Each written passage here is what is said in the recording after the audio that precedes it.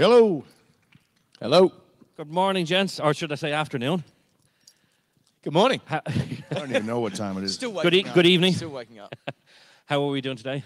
Yeah, very well. Obviously, Very I spoke to Jeff yesterday, but we haven't had a chance to chat. Have you had a couple of days to explore Dublin? Is this your first time in Ireland, actually? It is my first time. Yeah.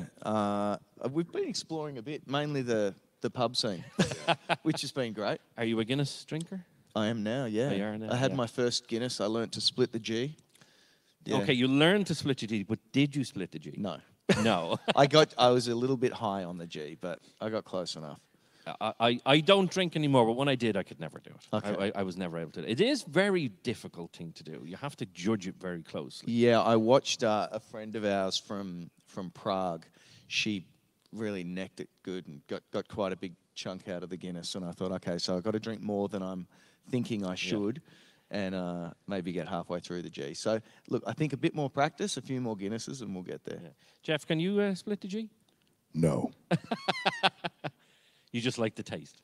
Yeah, I just go right for the taste. I think for a lot of Irish people anyway, if you're a proper pint man, is what they're called, proper Guinness, you'll order two when you first walk in. So you get the first one, you neck the first one, and then you sip the second one. Yeah. Would that be... We do that in Did you Australia. do that the last few days? Yeah, and in America as well. But we don't usually drink pints. Oh. In Australia, we've got pots, which are 285 mil. New South Wales schooners. Okay. But I think I like the pints. I think I can get used to this. You're reminding me of that reminds me of a scene from Lord of the Rings where the hobbits are drinking there. I found a pint, and the pint is huge to them. And pints are nice. They're good. They're good. Especially when they're nice, cold, creamy Guinness. Yeah. That's what it is. They're not so nice this morning. No, the next morning, no, and for differing reasons. We won't go into the differing reasons. I don't know what you guys are talking about right now, to be honest. You're sitting there, I'm fine, no problem at all. No I don't problem. have those issues. I don't have those issues, Jeff. So have you had a chance to get around, maybe exploring Dublin, or is it just the pubs? We've seen a little bit. We went to a few of the sites we went to St. Patrick's Cathedral, and we've been staying, about 30 minutes outside in the countryside, which has been nice. I've been running every morning, trying not to get hit by Irish drivers, which is a challenge, because you guys you take your driving seriously. Well, seriously, and craziness, I suppose, is another thing, because we have a lot of crazy drivers over here. Yeah. Today would definitely not be the day to do it, because it's Sunday and you just get all the Sunday morning drivers. Yeah. And that's not good. But no, we've got out a little bit, but we've been to a lot of rock bars. Made a lot of new Irish Your friends. bars have great music. Like, each one was different. And Any stand out to you? We went to the Thin Lizzy. What was that It's bar a Belgian name. It's a... Bruxelles. Yes. Bruxelles, yeah. Yep. It has the statue of Phil in it outside. It was yeah. very, very cool, yeah. And how was the Guinness there? Was the Guinness good there? I didn't have a Guinness there. I've been having one Guinness and then I move on to a light lager. Otherwise, the next morning, as we mentioned. You were still drinking, so we'll forgive you. You had that one Guinness, that's fine. Yeah. So, talking with Jeff yesterday, we went through his career. I want to talk a little bit about yours. I want to talk about your very first role. Okay. And you were, I believe, 3 weeks old. Is that right? Yeah, maybe younger? Younger than... Oh, my Yeah, God. yeah. My family friend was it Patrick? Yeah. Yeah. A family friend was a producer on a film called Patrick. And I think I was still in hospital after being born. And the friend said to Mum, you guys want to be in this movie? And I made my first dollar. I've still got it. Got it framed at home. Yeah, so I started pretty early. My dad was in the film industry, and he was a big commercial producer and shot and directed feature films. And so I'd get pulled out of school when the kids that they'd cast in commercials couldn't do the job, and they'd throw me in there. So it was like almost foreordained for you to get into the industry. I think so, yeah. And Dad always let me watch, to my mum's disappointment, he always let me watch very sort of violent action films. I remember being about 5 and watching the first Rambo, First Blood, and thinking what a film. that's what I want to do, Now, did you want to be Rambo, or did you want to be a villain? No, I always wanted to be the hero. Yeah, Rambo or Luke Skywalker. As I got older, I wanted to play characters a little bit more like Han Solo. But Would that be similar with you, Jeff? Like watching films growing up, did you think what was cooler to you, the villains or the heroes? I like them both because, you know, Star Wars, my favorite character was Darth Vader. So, Yeah. but you know, it depends on the character in the movie. But yeah, well, So you have a fairly long career because from a baby, literally only weeks old. Yeah. So when did you yourself kind of get that proper bug for it? From a very young age, I remember watching, you know, films like Rambo and Star Wars, and at the time I didn't know what that was, but I knew that I wanted to be doing that, and it wasn't until a few years ago that I realized what that was, and it was, I guess, having the adventures that those characters go on, and I realized that you get to have such a variety of different life adventures, you know, acting and being in film. But yeah, at a very early age, I was at drama school when I was 11. That was when I started taking it seriously. But you know, all through my early years, I was doing commercials. Yeah. So you started very early, whereas Jeff, you started later in life. You were a musician first, yeah, I tried to be, but and then you transitioned. So tell us about the transition. well, I used to be a recording artist in a band that never really made it big, but we had an audience, and when that petered out, I had to find a real job. Hated that, and then got scouted for some modeling. Gave me an opportunity to meet girls, which was fun, and then made a bit of money. But I got a commercial, and then I thought, man, I love this. I need to take this seriously. It's fun. So yeah, I just delved into it. I wish I had done it 20 years earlier. Do you think maybe if you'd have gone maybe to a drama school younger, do you think things would be different? Do you think? Well, see, in Canada, we have a much more thriving industry, but back then it was tough. And the drummer from my band, we were constantly moving his sister because she couldn't pay her rent. And she was in big films like David Cronenberg films and things like that. So I was always thinking maybe one of these days if we ever get famous, then hopefully I'll get an opportunity to act. But to go from music being broke to being even more broke as an actor didn't really sound too appealing. But I mean, like I said, once I get in, I love it so much. I wish I'd done it earlier. So obviously you started out early, went to drama school. What was the type of roles when you were kind of going for roles? What did you go for? Is there anything specifically? Yeah, it changed quite a lot throughout the drama school period. I was quite a bit heavier than I am now. My face hadn't really taken shape, and I was doing a lot more comedy. So I played bad guys in TV, drug addicts, street kids. Yeah, there was always troublesome characters. And then as I got a little bit older, when I moved to America, I remember I had a meeting with the first manager that I worked with, and she said, "Oh, you know, like what sort of roles do you want to do?" And I'm like, I want to be an action star. And I was very skinny at the time, and she just laughed at me and said, "Yeah, good luck with that." And so I fired her. And about 6 months later, I booked my first action movie. And what was that one? That was called, in Australia, it was called Forbidden Ground.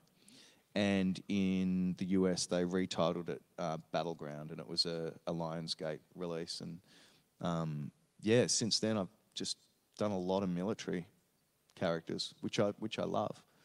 How difficult is it for playing that type of character, like an action role? Do you have to do some of your own stunts? Do you have to know the action? Yeah, How's it go? I have. I did, basic martial arts and stuff when I was growing up, and always loved sort of playing with guns. And I go to the shooting range, and it's definitely helpful. Yeah, in my early films, I did do a lot of my own stunts. I hurt myself on a zombie movie, kicking a zombie, and had to have spinal surgery. And after that, I went, you know what, I gotta take this a little bit easier.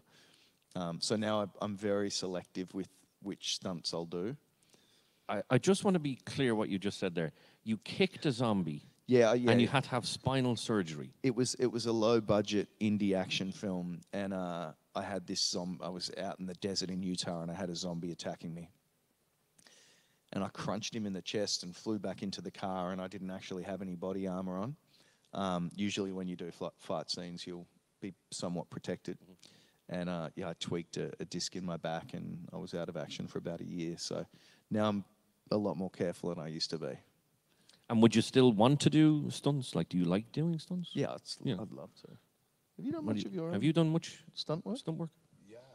I obviously the big stuff I'll leave to the pros, but yeah, I've done quite a bit, especially for fighting, like on Dark Matter and in 12 Monkeys. We had some good fight scenes that were terrifying. Like, not about or even the latest cinematic for Sam Fisher for Rainbow Six Siege. When they showed me what I had to do, I wanted to burst into tears because I can't remember this. It's just too much. But if you have a good stunt coordinator, they'll take the time to go through it with you. But I don't know. I mean, I find the older that I get, the less I want to be doing the falling and that. I mean, I heard from other reasons, and I just don't want to add to that. So, Well, you have a similar story to Martin there. When you worked on Thanksgiving, you thought something was happening. You thought you were ill. yeah. Tell us about that. Well, yeah, I don't know if anybody had seen Thanksgiving. It's an Eli Roth movie that I did last year, but on the very first scene of the movie I was in with Patrick Dempsey, which I had just met, so I was nervous and just meeting Eli. And halfway through the scene, I started getting terrible pain in my chest and down my left arm, and it was like very bad. And I thought, I'm having a heart attack. But thank God it turned out to be a couple pinched nerves. But I had to shoot the entire movie in so much pain. It was nuts. In a way, though, I'm glad because, you'd work 12, 15 hours on set, go home, and then come back. And I couldn't sleep anyways, so, you get your 1-2 hours sleep, and you're focusing on the movie at that point as opposed to just nothing to do and you're dying anyway, so. I would imagine something like that would affect you mentally when you're doing that type of film. You're not getting any sleep. My character was kind of a curmudgeon son of a bitch. so it was great. It was easy to be that guy. Like, I like to think I'm a nice guy in general, but yeah, I was pretty miserable a lot of the time. Just on that point there, for the two of you, obviously you do lots of different productions, but a lot of them, I'd say, but fairly long hours, 12, 14, 15 hours days, probably longer for some of them. How do you cope with something like that? I'm an excellent sleeper. So anyone that's worked with me will know that between takes, as soon as they say cut and set up the lighting for the next shot, I'm straight into the back of the grip truck and fast asleep. You're so lucky. And I basically do that throughout the entire day. And then as soon as they say, Martin, are you ready? Yep, let's go. Shake it off. And that's how I get through it. The occasional energy drink, not too much, coffee, and trying not to eat crap when I'm on set. I try and still eat really clean. And yeah, that's kind of my technique. You know what they always say about film? You always have the film there, and it's called like a craft table or a craft truck. And they always say it's all about the craft. But to me, it's about staying away from the craft truck because you gain 10 pounds during filming. Yeah, I'd imagine you'd want to just keep going and Nonstop. yeah. It's very easy to, yeah. So you obviously, the two of you both do obviously live stuff, and you do voice acting. But what would be your preference? I want to work with Martin more. Oh, okay. On camera. If we did something, that would be so much fun. Yeah, we still haven't actually been on set together. I really, honestly, really enjoy it all. I love being in the voiceover booth. Recently I did a long stint on Call of Duty Vanguard, and that was all on a volume. And that has its charm. It's very similar to theatre. And unlike being on a film or a TV set, you're inside. It's controlled lighting. Well, you don't even really need to worry about the lighting. And there's no audio issues. And you're dry and warm. And I have to admit, I really enjoyed that after doing like military stuff where you're in the jungle and covered in mud and freezing cold or boiling hot. Being in a nice studio in Santa Monica or something it's pretty good. But I'll take either. Like you're saying there, like the difference is like a nice warm studio or in the jungle or desert or wherever it may be. Multiple takes, obviously, on both, but you're standing in the booth. So I'd imagine it not so much easier, but I'd say more relaxed, maybe. Yeah, the first war movie that I did, we were sitting in mud puddles for 11 hours throughout the middle of the night in rural Australia. It was freezing cold, and I went to the ER 3 times. I ended up doing something like 9 rounds of antibiotics to try and get rid of this bug that I caught. I'd rather not go through that, but it was still fun. You get great stories from it. So obviously you've both done voiceover work, and you worked. No, you said you've never actually worked together in a studio, but you've both worked on Rainbow Six Siege. Yeah. How did that come about for the two of you? For me, it was just the standard auditions. It was a code name because it's all top secret. So for me, Don't say it. Yeah, well, They're even there, I probably know. still using the What am I same allowed code to name. say? Yeah. Well, they make you sign these terrible giant NDAs, so you don't want to mess with that. But yeah, it was code name so and so. And then like I said yesterday, when I landed it, my agent and I both freaked out because we realized it was this legacy character that I'd played forever. So yeah, it was the standard thing. Yeah, I'd gone a long period of time without work, and I'd just booked my first principal role in a video game about maybe a year before. It was huge. You all know what it is. I'm still under NDA, so I can't say it. But it was either a Marvel or a DC project, and it was a character that I was very familiar with, and I was so excited. And the production team on the game changed 3 times, and every time they changed producers, they recast the entire cast. So I was recast, and I was devastated. And then when I booked Rainbow Six, my agent called me. I'd never heard of it. I didn't know what it was. And she's like, "This is what you've booked. This is massive." And I'm like, "Oh, yeah."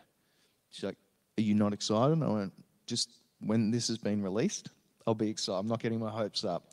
And I'm very much like that with a job now until it's out in the world. I'm very reserved about getting excited about those things. But I had the same thing. I didn't know if it was a game or a film or TV project, and I just instantly connected with the character. I loved the character of Mozzie, and did I think 2 or 3 rounds of auditions, and then was told what it was, and yeah. When you go for, obviously you go for auditions for many different roles, you get the role, but then something like that happens and you either get cut or the production gets cut. How, as an actor, do you deal with that? How would you deal with that? Guinness, split the G. You're splitting the G. It happens, unfortunately. It can happen a lot. Even in Thanksgiving, I always say some of my best scenes were cut. Some of them made it into the Blu-ray extras and that, but you work so hard on them. I will tell you though, one of the first feature films I did was a movie called Hollywoodland, which was a big movie. And I had a nice little part in that, and my whole family showed up at the theater. So imagine a theater full with your mom here, your girlfriend, your brothers, everybody. And I'm watching it, and I realize, wait a minute, I hear someone talking, and it's me, but you don't see me, and it's behind a glass thing. And then it changed from what it was, and I realized it was cut. And it was just acid in my stomach, And I remember, like, my mom looking at me, "Is this you now?" And I'm just like, I want to die. But it happens. It does, and I think, our career, in the performance, you get, 1% of the things you audition for? I mean, I know he's constantly putting down audition tapes. I'm the same, as well as voiceovers. And you might get, for me, the strike rate's not huge, and it's always been like that. So my default is not getting the job. It is difficult though when you get it, and then it's you're either cut out or it's recast or whatever it may be. But I think over time you kind of get used to it, and There's nothing you can do. It's out of your hands. it's out of your hands. The job is to do the work that you've actually got and that's presented to you, and then you just got to forget about it. And if any good things happen after that point, that's just a blessing. And if not, just you got to do something that you love. They flew me to Montreal for 2 days, and I shot on X-Men, the last X-Men, Dark Phoenix. And I was the last person speaking in the movie. I basically let Michael Fassbender out of prison, and all the X-Men assemble, and I set up the sequel. And about 2 months later, they said, "I'm so sorry, but the test screenings didn't go well with that ending." So they rewrote, reshot everything. It just happens, right? Rewrote, reshot, but didn't bring you back for it. No, my character was gone at that point. It was a completely different ending. So, like such a big movie, again, very disheartening. It would be. Yeah, you cry for a bit.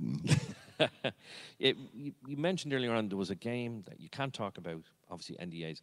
You get a lot of these NDAs in the industry that you're in. How difficult though is it?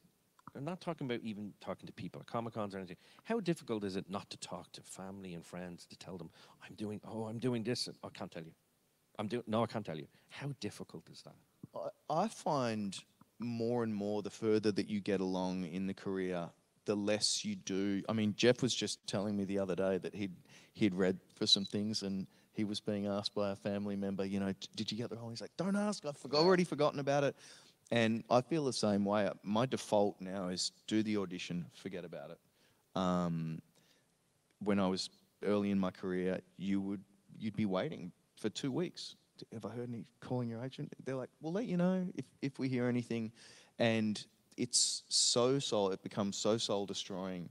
Yeah. And you start identifying with the wrong part of the process, which goes back to what I think is the healthiest way to be, which is your job is do the audition, you've done your job, leave. If another job comes out of that, which could be the actual job, fantastic. If not, you go in, you focus on that, and you forget about it, and then you just move on and wait for the next opportunity. I think when I didn't do that, you'd be sitting around twiddling your thumbs, getting anxious, and feeling the rejection. I was going to say, I use this program where you put this script in, and each one goes into this. And when you actually look at the page and there's like 50 auditions, you're thinking, I didn't book one of these. What the? It's soul sucking, but that's the business. It's, there's a lot of people that want that job and a lot of talented people, right? So when I do land something on, you're the same way. It's like you really appreciate it. You feel like you've climbed a mountain. So obviously you were both in Rainbow Six Siege, Sam Fisher and Mosey. Was Mosey? Mozzie. Mozzie, sorry. Short for mosquito. Oh, okay, very good. Yeah.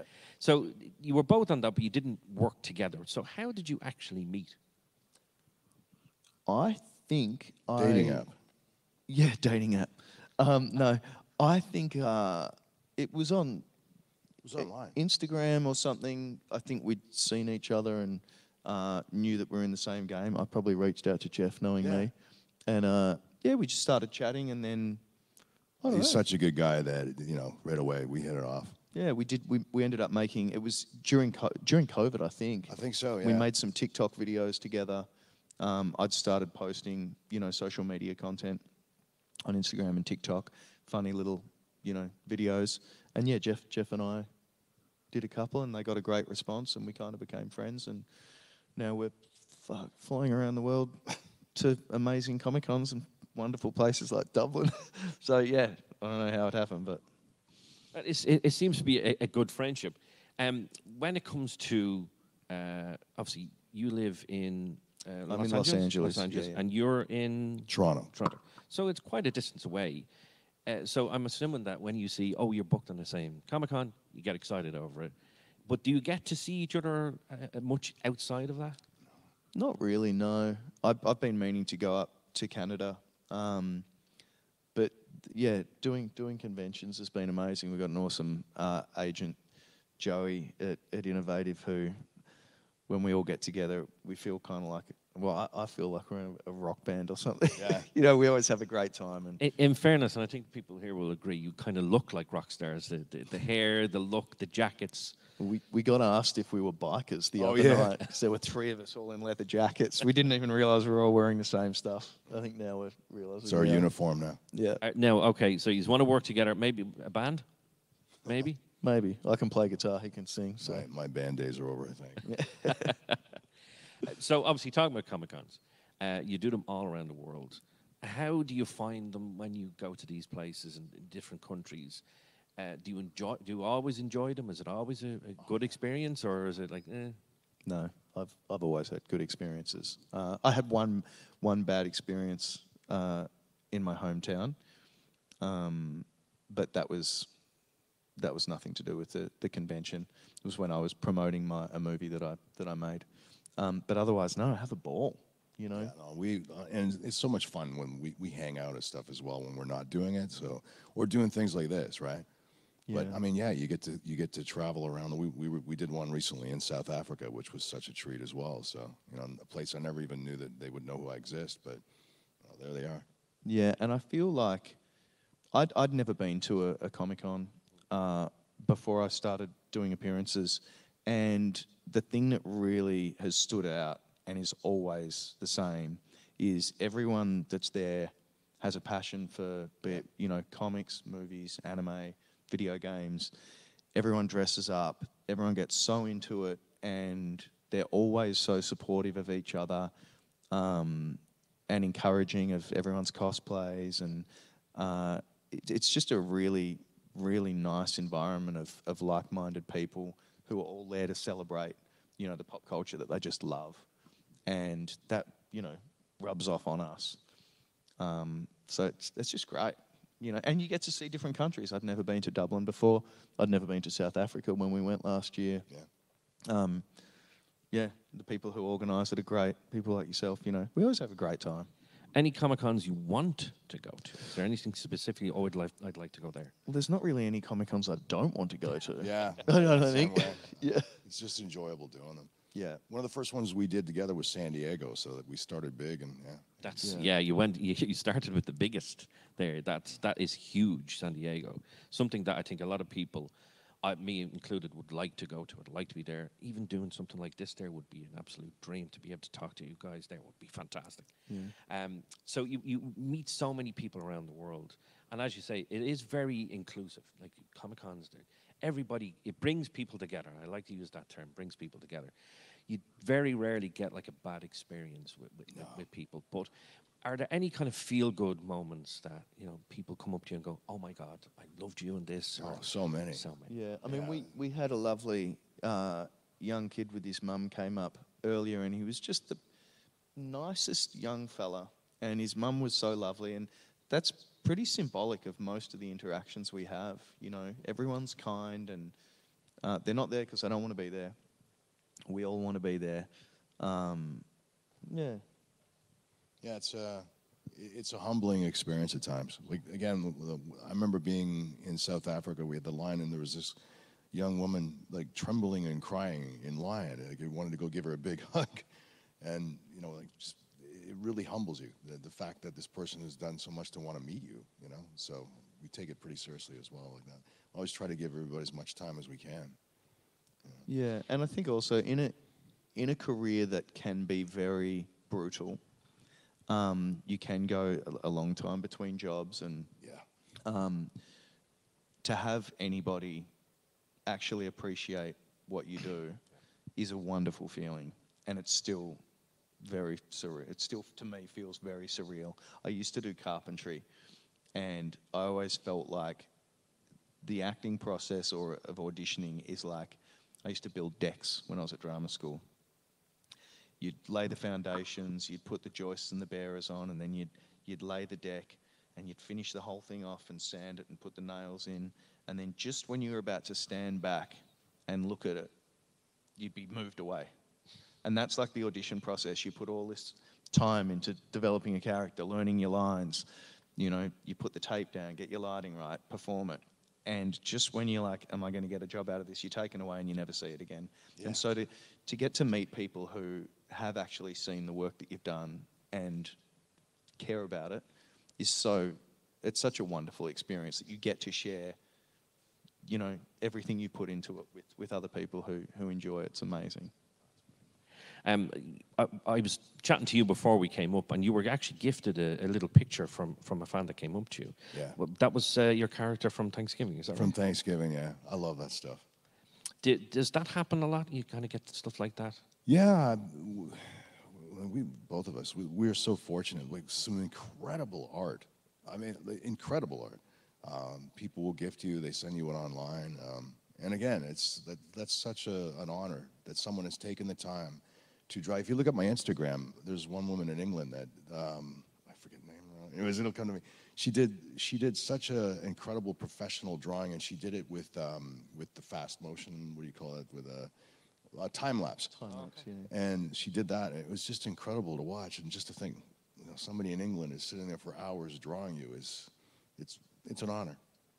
I must feel good that when people do that, you get a lot of people coming up and you're signing autographs, you're chatting away. But when they do stuff like that, it has to make me feel special. Oh yeah, and sometimes you get them dressed as your character in that, and it's like, oh my God, we've resonated with somebody. I feel like I'm doing, because that's what Martin was saying, right? Like it is a soul-sucking thing at times where you keep throwing stuff out into this black hole of editions, and and then that happens. You're like, okay, yeah, that's why it's good. We've resonated with somebody. Well, you've both been in multiple games now and voiceover, but you're also gamers yourselves, and you seem to really, really enjoy it to the point where we were chatting, and you've done streams together. You stream on Twitch, is that right? Yeah. What is your Twitch name? Is it just your name? my name, Martin Copping. Yeah. Right, Copping, get it right. Full entertainment. How do you remember that? We'll discuss that off stage. You tend to have a laugh doing that. You seem to really enjoy it. You only have to go into your Instagram and look at the videos. You're like, I watched one in particular, and you're just kind of stone face. You're like, yeah. And then you kill someone. You're like, hee hee. It was a real kind of feel good moment. You're like, I got him. Yeah, I mean, I'm okay. I'm not very good at Siege. I stream, most days. You're good. I'm okay, but I still get a buzz when I do something good. I get very excited. But we actually streamed together the other day, and Jeff's got a console, and so I had to play on console, and I'm terrible with a controller. But just, having us playing together, it was all live, was a hoot. It was a very enjoyable experience. That was so much fun. Yeah. It was R-rated, but it was fun. It was R-rated, yeah.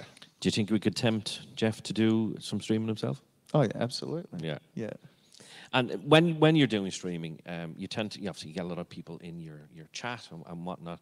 Has that always been a good experience? I know with people and things like that, it's not always good. No, it's a mixed bag. For the most part, it's really, really enjoyable. It's been a learning curve for me. I started doing it during COVID. I didn't even know what live streaming was, but I started doing it, and for the most part, I have an absolute ball. But you sometimes get people that come into chat just to cause trouble, and that can be difficult to deal with at times. But look, on the overall, it's a great experience. I've got an incredibly supportive group of viewers that watch my streams who I'm incredibly grateful for, and it's been something that I look forward to every day to hang out. You kind of get to know them. You don't know what they look like. They've got random Twitch names and random gamer tags, but you get to know people through the way they interact in chat and whether they team kill you or not in the games that you're playing. But I love it. I love it. Well, just before we wrap up, does anyone have a question for the guys here? Just wanted to make sure. Anybody? You do? All right. Yes, go ahead.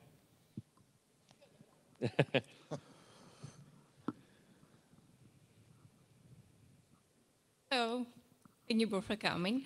I have a question about the AI role in the film industry. How would you feel about it, and if you would ever agree to do a film that was completely written by AI? That's a good question. I'm not as frightened as a lot of people are about what's been happening with AI. I think because I feel like it's going to be what it's going to be, and I think the best thing that we can do is adapt. In video games, we're on strike at the moment. SAG-AFTRA, our union, is currently striking to regulate what can and can't be done with our likeness, which I think is a really important thing. I know a lot of people. I've done jobs where I've sort of signed away my likeness. I did on Call of Duty happily, but I think it's something that we do need to be aware of and careful of. But I've been really embracing it and learning as much as I can. I use ChatGPT quite a lot, not to do work for me, but more as a collaborative tool and a bit of a soundboard. And I've actually found it really helpful, but I don't think it can take away or replace the creativity of humans. I think we have something very, very special that at least I'm not yet to see it. Who knows when it evolves? But I'm just trying to roll with it and adapt. And yeah, but if it turns bad, I'll join the resistance, and you know, I'll be John Connor in Terminator 207. How about you, Jeff? I have a love-hate with it. Like basically what you said, I feel the same way, but I also see how fast it's growing and changing. And I do sometimes think, what are we going to be doing for a living in 5 years or less, the way it's going, you know? I love playing it with. I love the photos and the movies that you can make. Some of them are so ridiculous that they're hilarious. I follow all these Instagram pages where you know, it would be us up here, and then suddenly we start morphing into horses or something. It's funny to see, but it's like, where is this going? You know, so I can see me working in another job in a few years, the way it could go at times. You know, I worry about that, and also too, just taking one's likeness without your permission is pretty scary. That would be. And I mean, I work in voice so much too. So I narrate shows for like National Geographic, Discovery Channel, stuff like that. And I keep thinking, when am I going to be replaced? Because the AI is getting better and better. David Attenborough. There's so many David Attenborough AIs out there. I love his style and his voice. And sometimes I can't tell if it's real or not. So I keep thinking my job is going out the window. So it's an interesting time. Well, fingers crossed that doesn't happen, but thank you very much. Yeah, thank you. Yeah, go ahead, yeah. Come on up, yeah.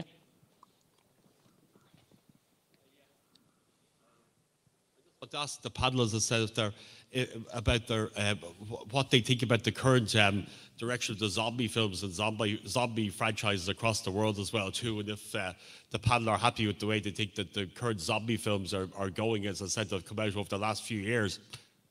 Zombie Hunter. Well, you were in a Zombie Hunter, wasn't it? Yeah, I did my first American feature was Zombie Hunter. That was the one that I hurt my back on.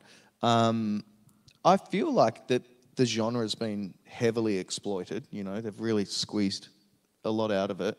I'm very excited for the next 28 years later. I think that's going to be, I'm almost positive that's going to be a really great film. But look, I think there's an interesting space within the genre. I think it really reflects what's happening with a lot of us with our phones and digital media. We're becoming like, you know, you go anywhere and people are just locked in, almost like zombies. But yeah, I'm interested. I think it'll evolve and morph, and I'm very interested to see where the genre goes. But I do think it's a little exhausted. I think vampires burnt out a few years ago, and I think zombies are hitting that point. But there'll always be zombie movies, and I'm sure I'll always love them. Yeah, I loved Walking Dead, especially for the first few seasons. I was in a zombie movie, but the smallest of roles. Anybody see or know George A. Romero? Yeah. Okay, so it was so cool. I landed this, again, a tiny role in a movie called Land of the Dead. And I was basically Dennis Hopper's guard. And so I got to meet him. He was a legend. And I'll never forget walking in the morning in the trailer, and there he was getting his makeup done. And I sit down next to him, and he's so nice. He's introducing himself. And he's like, "Hi, I'm Dennis." I'm like, "Oh, man, I know who you are." But I thought about it, and I'm trying to think of something to say to him. And he knew Toronto better than I did, which was funny, because he's giving me directions about all these places I need to go see, even though I live there. And I thought to myself, should I tell him or should I not tell him this story? And I ended up saying, "Dennis, you know, I've been such a fan of yours. I named my rabbit after you." And he goes, "Yeah." And he goes, "Yeah, what was his name?" And I said, "His name was Dennis Hopper." And I remember he just sat there for a second. He's like this. You know, Dennis Hopper's really intense. He looked at me like this. Scared the hell out of me. But I thought I was going to be fired off the movie for like 4 seconds of just this intense stare.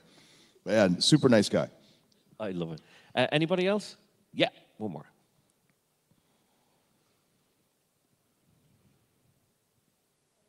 Who would you be? Oh, sorry.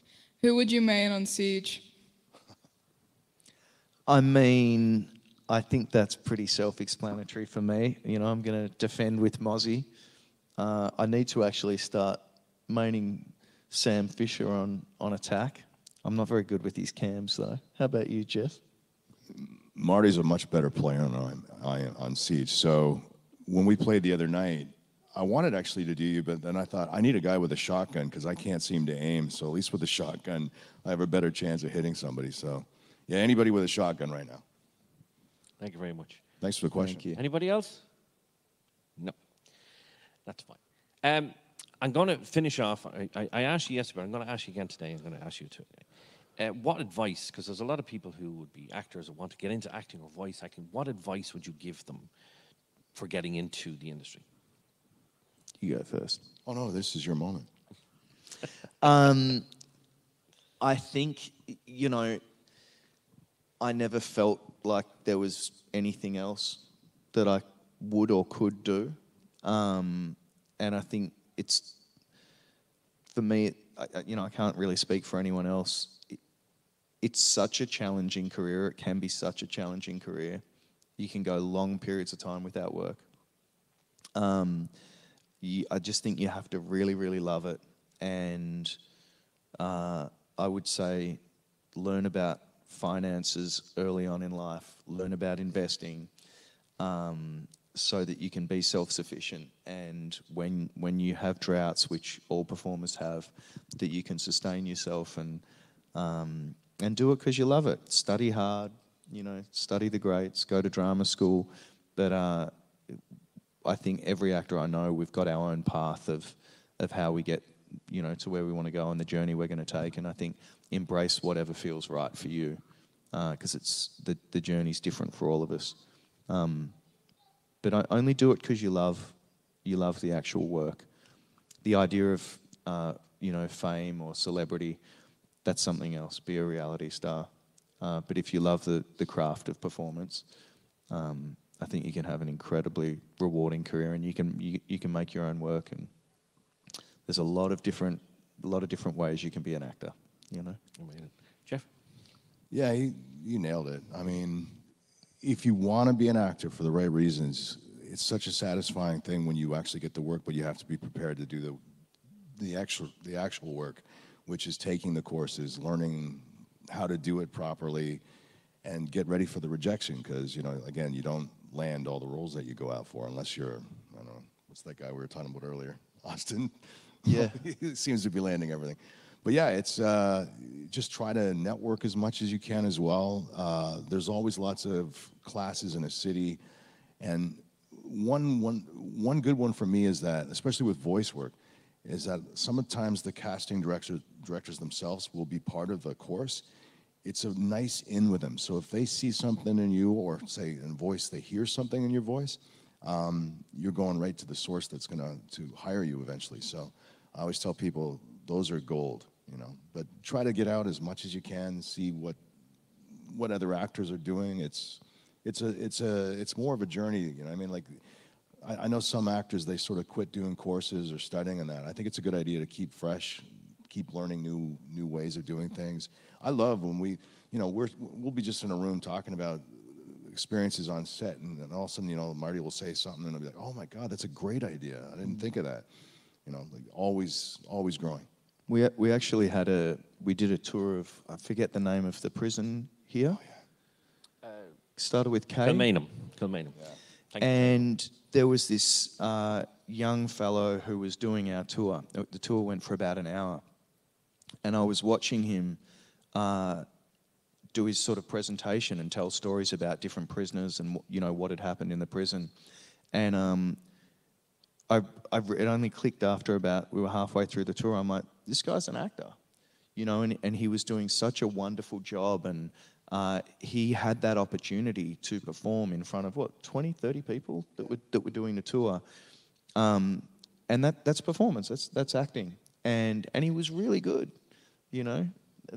Our agent who brought us out here, he even said, I've got to sign this kid. So there are so many different avenues, you know. For me, streaming on Twitch is performance, and it's something I think the reason I love it is it's something I get to do every single day. I can jump on for a couple of hours and exercise that you know, that want and that need to perform. So if you're into it, yeah, there are a lot of different avenues you can take to get where you want to get. Brilliant. Well, this has been fantastic. Ladies and gentlemen, massive round of applause for Jeff Teravainen Thank and you. Martin Copping. Thank you so much. Thank you so much.